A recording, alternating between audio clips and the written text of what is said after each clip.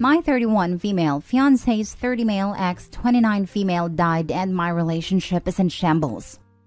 Original post. My fiancé 30 male and I 31 female have been together for nearly 3 years.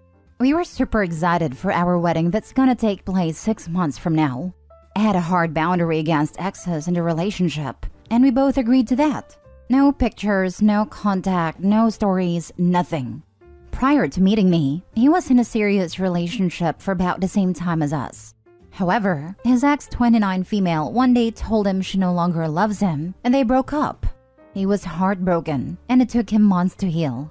Since his ex was blocked, her mom contacted my fiancé and told him she had cancer and wanted to meet him one last time.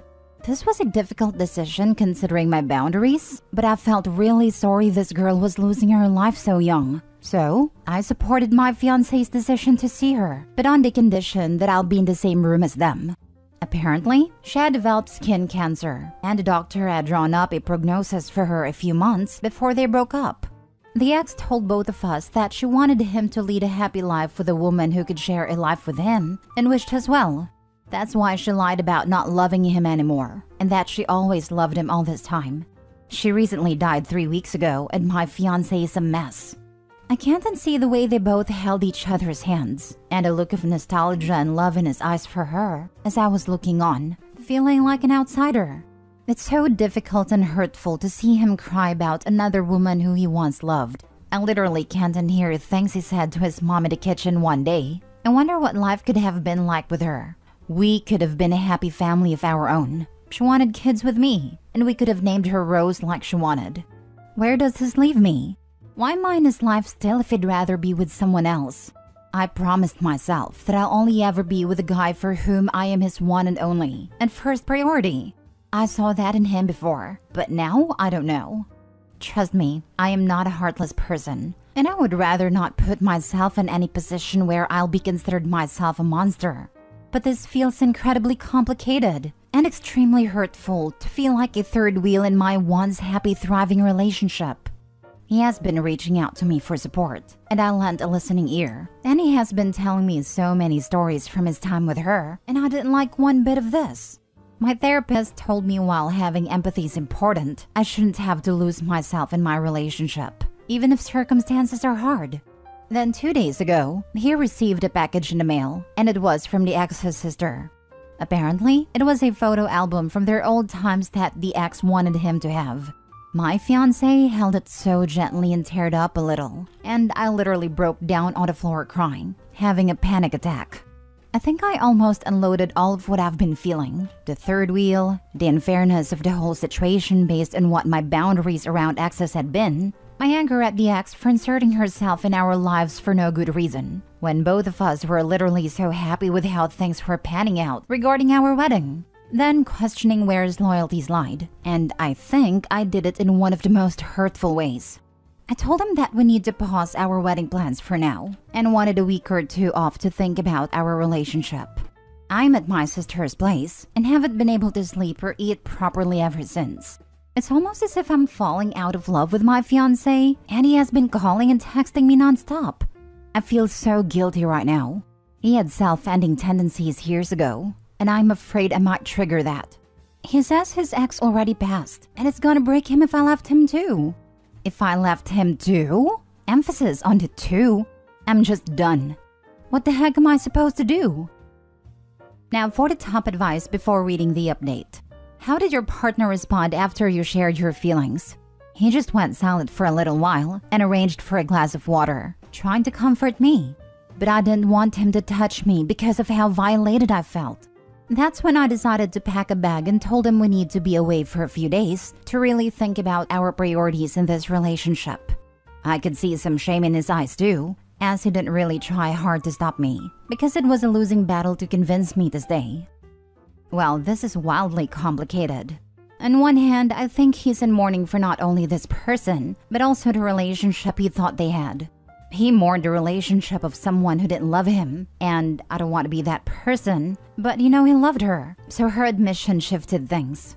On the other hand, I can understand your feelings.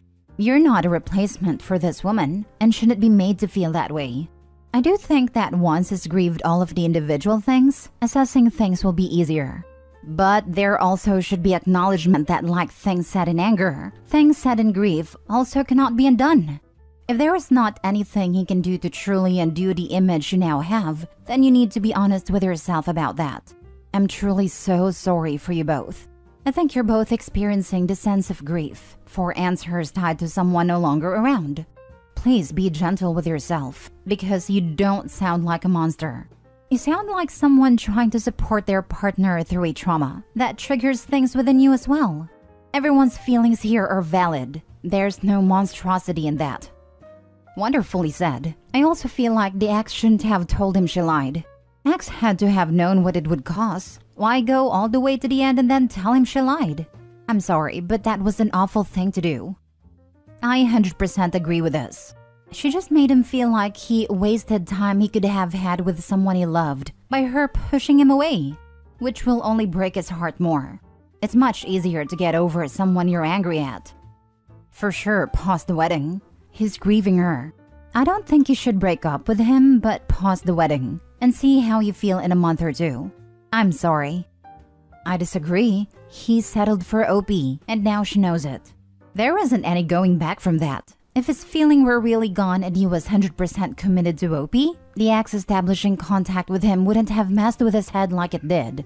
And he wouldn't be asking, what if? I'm sorry to say it, but better OP found out now than after the marriage, since now she doesn't have to suffer through a divorce. The only way forward is dumping this man, who honestly doesn't sound like he ever got over his other relationship, and rebuild her life, since marriage is hard enough without having a half-hearted partner to lug around as well. Damn dude, have some sympathy. Someone he cared about left him, let him move on. Called him back to tell him she never stopped loving him, died, then his current girlfriend is having some issues and want to leave him. And you're painting him the villain? Maybe they will break up, maybe they won't. Maybe they need to, maybe they don't. Give the guy some props. He did everything he was supposed to, and through no fault of his own is getting butt kicked in by life. Now for the update. To those some of you who had the most vile things to say to me, maybe because you have the baggage of a widower or plain no relationship experience, or can't understand that human emotions are complex because your lack of awareness is showing. After the initial shock of those judgmental comments wore off, I decided it was better to completely disregard any judgment that questioned my boundaries and how I handled my feelings. There simply cannot be three people in this relationship, and I refuse to believe otherwise. Many of you thought they could do better by teaching me about marriage vows, but all of you are forgetting that marriage vows also mean forsaking all others in mind, body and spirit. She might be not physically present, but he would be in a different headspace emotionally. A part of him permanently will belong to her memories. There's nothing wrong with that inherently, but it's just not for me. Some of you have different standards of partnership, and that is okay. What is not okay is shaming those that have them and pretending you are better than me and would not have felt hurt if you were in my shoes. I guess on Reddit, if you can't accept downright emotionally cruel behavior from your grieving partner, you are insecure. Guess what? I'd rather be insecure than accept that my partner's heart longs for someone else. There were also some Redditors that were truly a piece of work because they assumed that my therapist was stroking my ego. Why do you assume that your opinion matters more than that of a literal professional? Laughing out loud. And no, it was she who advised me to be flexible about my boundaries when I supported my ex to see his ex. But even she didn't anticipate how bad it got with the whole love confession. Everyone says that I am jealous of a corpse for competing with a dead person. I think you're ignoring the elephant in the room. Like, these phrases don't even make sense to me. How is it even possible to be jealous of the dead? The elephant in the room is my fiancé's emotional and relational fidelity, a full 100% commitment to me and only me, which isn't possible if you are dating a freshly grieving widower or someone who is actively longing for another person that isn't their current partner. Plus, all of those people who are questioning my boundaries have no idea what they are talking about, and rather embody the pick-me and bothered non-jealous girl trope on Reddit. And maybe I made a mistake in staying in that room, but I guess also not. Because my fiancé said if I wasn't there, he wouldn't have told me anyway, because of how complicated it would have gotten. I guess it was the right call after all, no matter how many people like to disagree. And the fact that I knew what was going on in his heart, enabling me to leave, confirms why I need those boundaries. Had I been firm about him not going to see her, I wouldn't have been left feeling like a divorcee. I don't have the energy to elaborate on how many fond stories I have listened to since her passing, but one thing stands. The fact that he moved on from the initial breakup only because she decided to end things makes me feel like he's only settling for me. And the only reason I am with him today is because of how he couldn't build a life with her. And that's a terrible foundation for a relationship where both partners should feel like the first choice. Him relieving what his future could have looked like has damaged any trust I've had in him beyond repair. I can't unhear the things he has said, and I don't think I'll ever recover from the damage it has inflicted in both of us. Stepping outside of my situation has allowed me to see things differently, and I recognize this wasn't his fault. He was just experiencing grief all over again, but it also wasn't fair to me.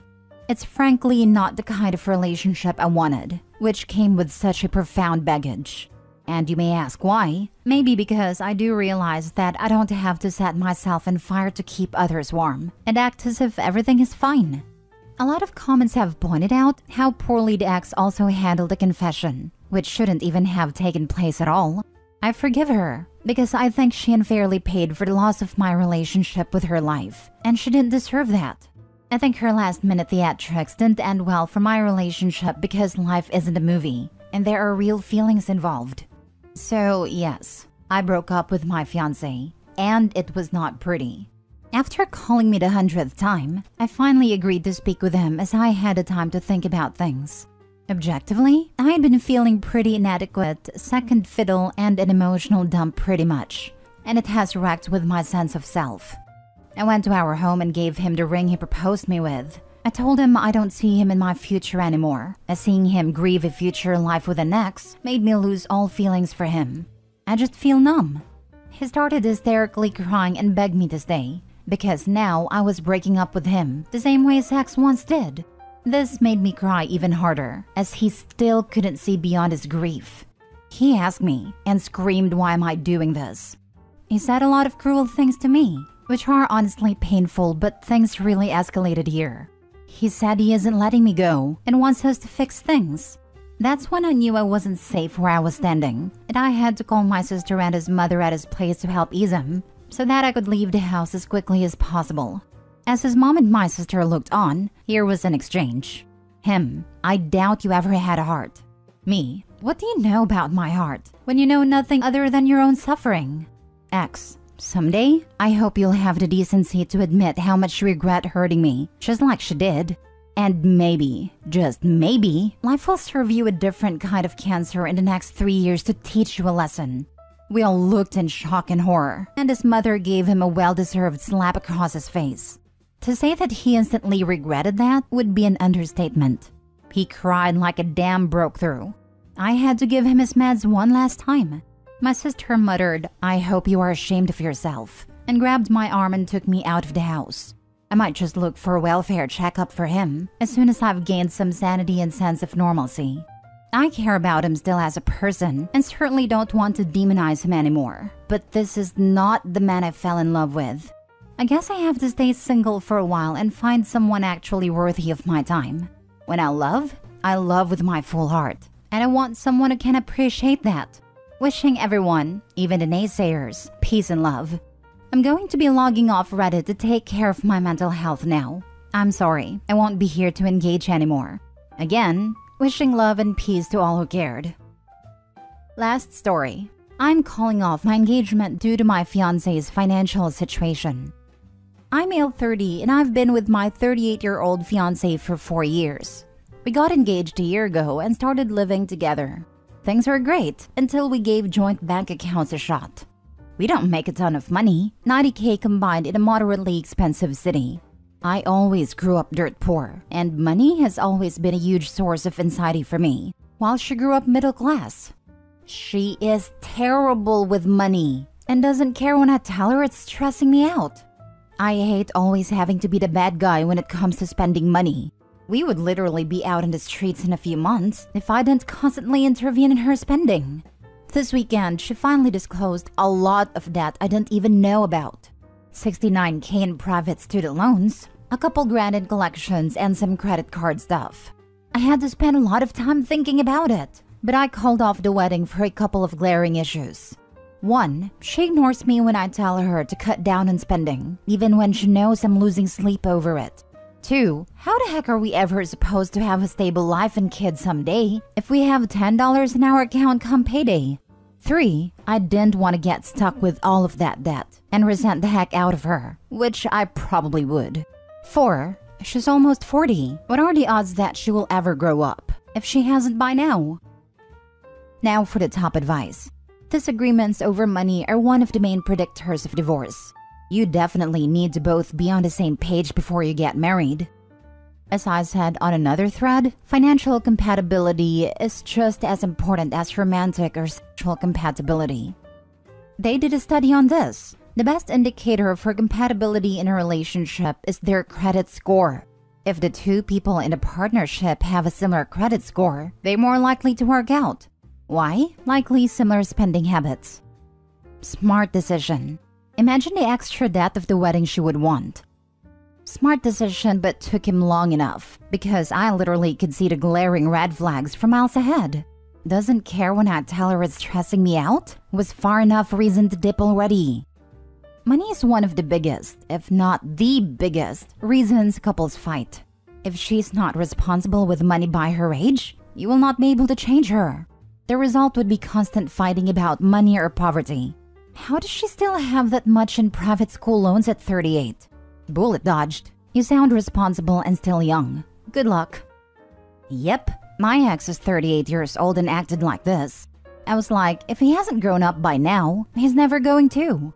I dipped last week. Most likely facing divorce myself. I'm the breadwinner, and my husband is stupid with money among other things. He'll be 33 in a few weeks. I keep thinking, this can't be normal, right? He's almost 33. He's a grown adult. He should know better, or at least make attempts to do and be better about / with money. Educate himself. And if he wouldn't do it now, will he ever? Thank you for giving me some extra perspective as I've faced an uphill battle in this process.